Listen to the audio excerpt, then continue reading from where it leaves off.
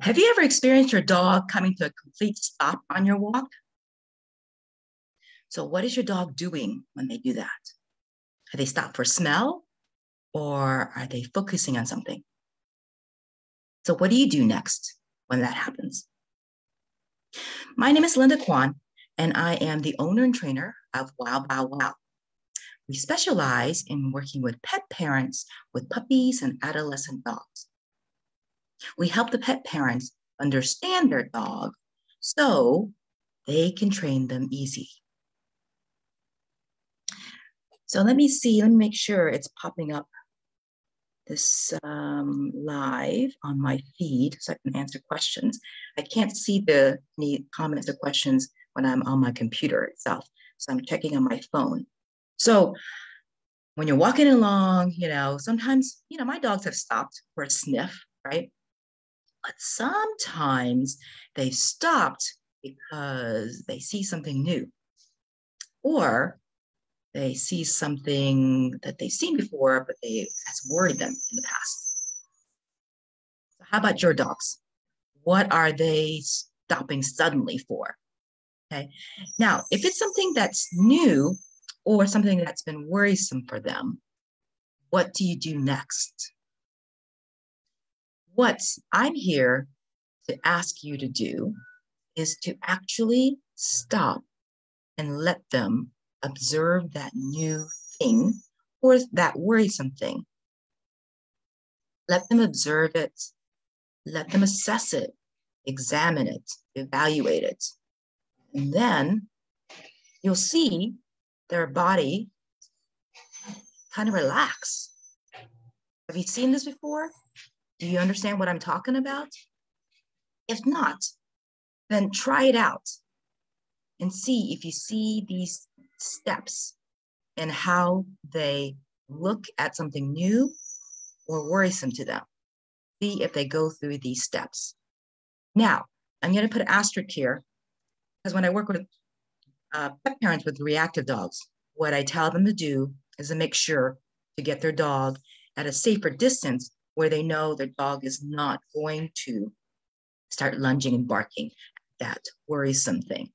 Okay, so if you know your dog will react that way, and maybe that's why you just may be pulling them away when they stare at something, because you're worried they may start barking, which I totally understand. But once you get to a good distance, and you have to practice with them to see what is the right distance for them, be able to turn back around and let them observe, assess, and then deem safe that whatever that thing is. So who has puppies here? Who has adolescent dogs here? Or maybe you got a rescue dog. Well, for puppies, people throw around this word socialization. It's actually referring to a developmental period for puppies, just from like 3 weeks to about 12 to 16 weeks. So I know they're not fully vaccinated, so you're not supposed to take them out where it's unsafe. But the socialization period is a prime time to expose your puppy to the things, events, sounds, smells of your world that they are going to be exposed to. So I recommend people carrying their dog, or if your dog is, on the little bit bigger or heavier side, or you're not capable of carrying your dog, put them in a little wagon, or those dog little buggies that they have now. Strollers. Okay, strollers is the right word. So taking them out to observe, even in a car ride, getting used to a car ride is a new thing for some dogs too. But getting them out and about to see things, to hear new things, to smell new things, to, if it's safe, to touch new things, walk on new things, or experiencing new kinds of like even a jacket on them. That's all kind of new novel things for them to experience. So socializing your dog is not just exposing them to other dogs and people. It's about exposing them to the potential things that they may encounter in your world as their dog in your world. Now, adolescent dogs, after that first initial socialization period, you should definitely continue. You should definitely continue exposing them, giving them positive exposure to sounds, visuals, textures, smells of new environments and things, for sure. Now, when you do this for them, this helps them become a more confident dog later in life. You'll have most likely less issues with them becoming reactive, overreactive, out of fear. Now, for adolescent dogs, okay, because they get so excited, because, their hormones are raging, sometimes, they're excited barking at other things, not because of fear necessarily. Sometimes it is fear, but sometimes it's basically excitement and frustration. Back to our topic here. Exposing puppies, whether you have a puppy or adolescent dogs or a new dog. When you see new things, or actually when they see new things and when they stop, I want you to give them the opportunity to actually check it out, all right? Now you say, how long?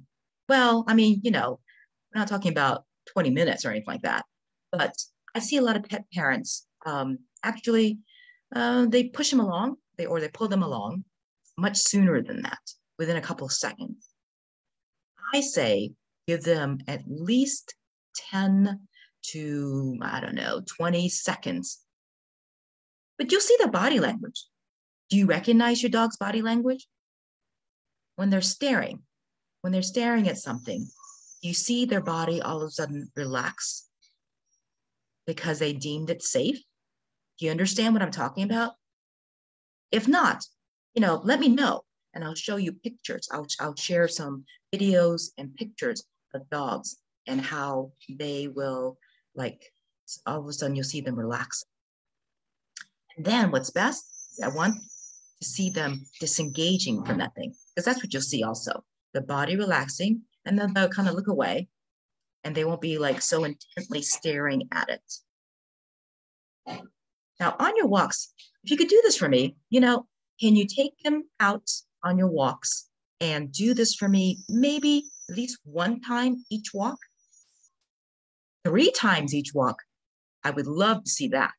But if you can do it at least one time in each walk this week, I would love to hear about it. So I hope this tip was helpful. I hope this helps you understand your dog and what they need in order to become more confident. So, confident dogs.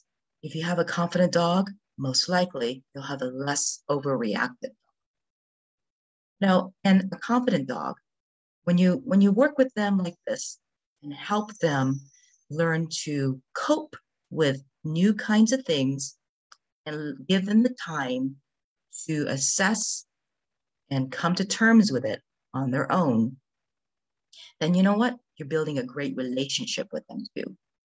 This trusting relationship. One thing I don't want you to do if they see something new is to drag them towards that thing they're worried about, okay? Now, if you know you have an overreactive dog with other dogs, yeah, you definitely don't do that. But when there's for example, early, was it yesterday? Yeah, I think it was yesterday. So earlier this week, I'm trying to remember when, maybe it was last week, but the water company, they had to do some work on the pipes in the street, and they were digging up things in our street, in our neighborhood. And so they have these orange, it's not cones per se, but these orange standing pipe light. I guess they are to keep people away from that area where they dug. And so when my dog first saw that, one of them, Jill, she was kind of worried about it. She didn't know what it was. So she came to a complete stop and was staring at it. And then she started walking a little bit slower, and I just matched her pace, letting her go smell it, go check it out. And then when she looked a little bit more comfortable, I said, okay, good girl. And then we walked on. All right. So with another dog, I wouldn't necessarily do that if that's what is worrying your dog. But with regards to like inanimate objects, they want to go check it out. Let them go check it out. Don't pull them to it. Sometimes they'll go towards it and then they'll move away from it because they became a little bit overwhelmed, or they may go back to it, or they stretch out with their nose like this, with their hind legs really far back. And so let them do that. That's part of the observation. Let them assess that thing that they're kind of worried about or scared of or new is safe. So when you let them do that, and you see them all of a sudden relax and then disengage, you reward that, you praise that, and then you move along. It gives them, it gives them confidence, but confidence because they had the opportunity to assess. They had the opportunity and control over their environment. So obviously you have the ultimate control, right? You have the ultimate control. You don't have to be the alpha, but giving them choices, giving them opportunities to come to their own conclusions that things are safe is a wonderful way to build your relationship with them and to build their confidence. So if you need any more help from us, let me know. We'll have our contact information and text after this live is done. And lastly, yesterday was the 4th of July and my dogs and I survived. Let me know how your dogs did.